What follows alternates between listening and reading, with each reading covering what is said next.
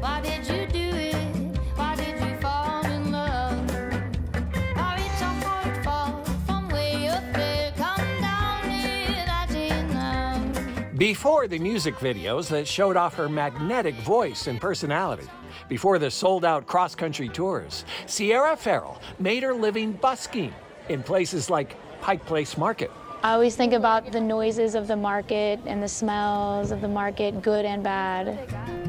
A few hours before playing to a sold-out crowd at the Neptune Theatre, Sierra wanted to visit her old stomping grounds.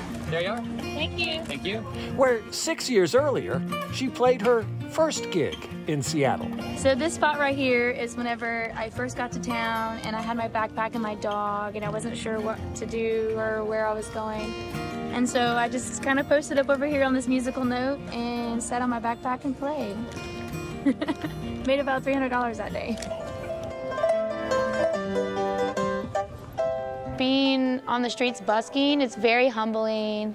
The people that come and see you, they're not expecting to see you, so therefore you're not going to always have everyone's attention. Now Sierra's very much the center of attention, with vintage-inspired looks that have made her a fashion icon.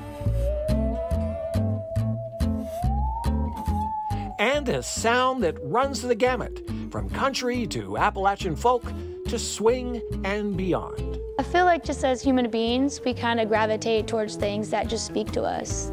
And I feel like that's where I get a lot of my music interest, is just by having a vast vocabulary of music and just listening to all different styles, regardless of what it is really sometimes.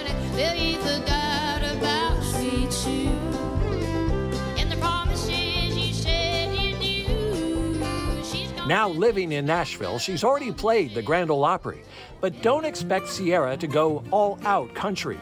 She wants to surprise her audience and make them feel welcome, the way Seattle made her feel so many years ago. I want people to just love themselves. In a world so full of hate, the most rebellious thing you can do is love yourself and love other people. I want people to feel emotional. I want people to cry. It's okay to cry. Yeah, I just want people to be free.